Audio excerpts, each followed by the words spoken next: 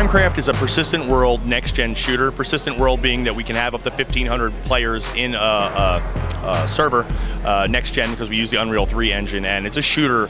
At its heart, it's a shooter. It's a squad-based tactical shooter. We have, instead of a squad, we have gangs. Your gang is going to go into instances. We don't have any open field PvE, PvP, but we do it all pretty much in instances where we want players to go into PvE or PvP and fight with their gang as a squad. We have voice over IP chat. We have crafting, banks. We have all the trappings of an MMO, but we do all the safe area. Your safe districts is where you're going to meet with your friends. You're going to do all your services. You're going to go to the bank. You're going to the auction house. You're going to do all the MMO trappings. But we try to, because we're trying to please two crowds, shooter crowds and MMO crowds. We want to try to cut down the amount of interaction that you have to do. We have a story, it's a basis, and we want the players to actually feed into the story, tell us where it's going to go. It's not apocalyptic, but we're definitely circling the bowl. It's 30 years in the future. The world's falling apart. Government is gone.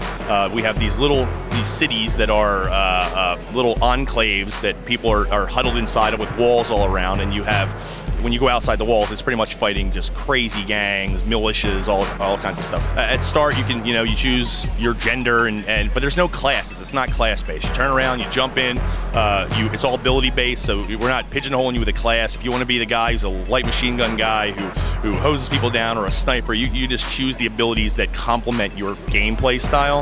We're gonna have quite a few maps. Right now, we have the 3 large safe districts that all have all your services. We're gonna have 14 instances at launch for PvP. We have a couple PvE instances, and we only have PvE instances really to try to transition MMO players over. We want MMO players to be able to turn around and say, hey, I want to try it, but I don't really like PvP. Let me try to work into the PvE, get a handle on the guns and how it works, and then I'll try to dip my toes into the PvP a little bit. CrimeCraft will be available on the PC August 25th.